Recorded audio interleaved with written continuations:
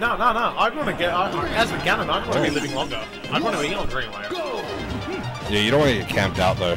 Yeah, Ganon's a really in-your-face character. Yeah. Oh, these jabs though. But I wow. think that I think Nasch knows how to play the matchup well enough that he can rush down with Ganon. Ganon is no slow character like he is in all these other games. So I think that there's nothing wrong with rushing down on a stage like Dreamland if you get the added bonus of being able to live longer. Oh, good use of glide just then. Cool. So let's have a look and see how we actually do how Ganon deals with the projectiles in this matchup. There are a lot of different styles of Links around. Some are very aggressive with their sword, others often prefer safety. And others are very like projectile based, because one of the benefits of Link in this game is he can be played so many different ways. Oh. There being such a good move as well, like being out of edge guard. Gets punished for using that up being neutral. That's harsh. Oh, here we go. Damn, yeah. The winner of this plays the winner of Chapels and Plants. Oh, that's harsh. I'd be trying to lose this one. Oh, good use of shield by Nasch. Oh, it goes for side B. Wow, but actually worked out in his favor. If he'd up B any earlier, he would have got hit by that B. Link's up B, amazing angle when it sends that. Like, it's like a semi-spike in this game. It's so ridiculously good. And like, it's for characters that can't sweet spot the ledge easily, it's pretty hard to deal with. Luckily, Ganon can with his side B and his up B, and even his float. He can definitely make it to the ledge without and avoid that up B. Oh. His Coolf seems to be using it quite a bit. We'll see. I know on heavier characters, down throw up B is a thing as a kill tool for Link, but I'm not too sure if it works on Ganon. So we'll see if he starts doing that at all. Because yeah, I mean at this percentage, I don't know what moves are really going to kill. You kind of just want to edge guard him, I think, or get it down there. Up air, there you go. Yeah, up air at like 160, and he probably could have lived with that every 150. I think down air is going to be the biggest thing he's looking for. It's always been one of Link's best kill tools. And there's the hedgehog there, really nice. Nasch playing really patient this game, just playing the bait and punish. Yeah, so just wait for Coolf to mess up. Can be hard to do against a character that does spam projectiles a lot. Oh, down throws. Oh no, gets up. I think Coolf needs to watch these up Bs. He's just not hitting anyone. That's a walk. Gets the up air. Misses the forward smash.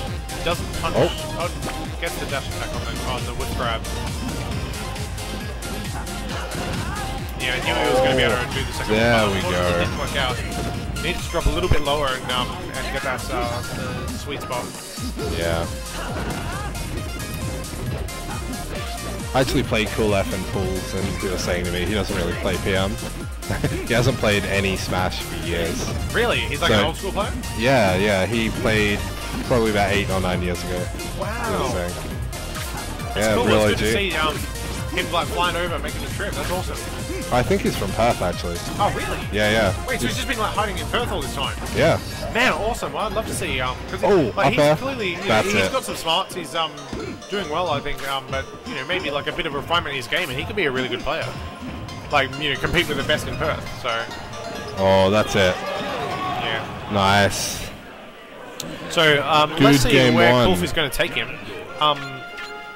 So I don't know if he wants to kind of be doing a lot of the projectiles. He does seem to be getting quite a few hits from this like boomerang arrow like pressure. So we'll see if he does try and go to a larger stage where he can do that.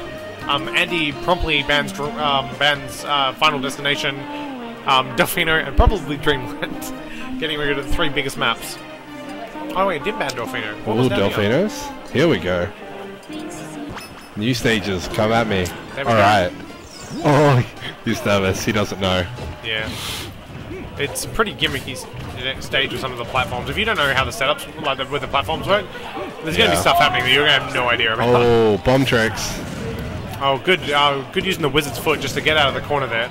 I think he realized the bomb was going to go off, didn't want to be in that kind of situation, just like, I'm just going to get out of here. It's going to beat out a lot of Link's arrows and boomerangs, just maybe not trade with the bomb. Oh, really patient approach just then. Just shielded everything, slowly went forward. Yeah, so you can see he's yeah, that's it. He's hanging his head, doesn't like that at all. It's alright, we all make mistakes. Oh, nice.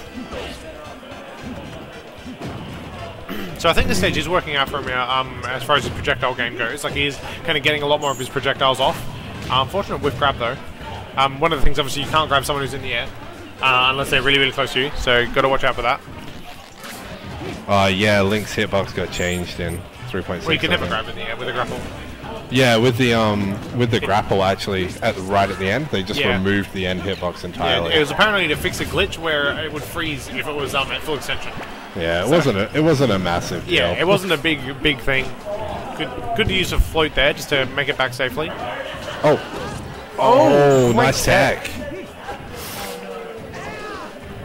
Here we go. Andy just waiting for these up Bs. Yeah, he's seeing that that's happening a lot. Just basically patiently waiting, trying to probably bait them because the crazy thing about up B as well, if you can shield, as soon as the up B hits you once within your shield, it's like there's no other hitboxes. Oh really? Yeah. So as soon as it's like one hitbox that lasts a long time.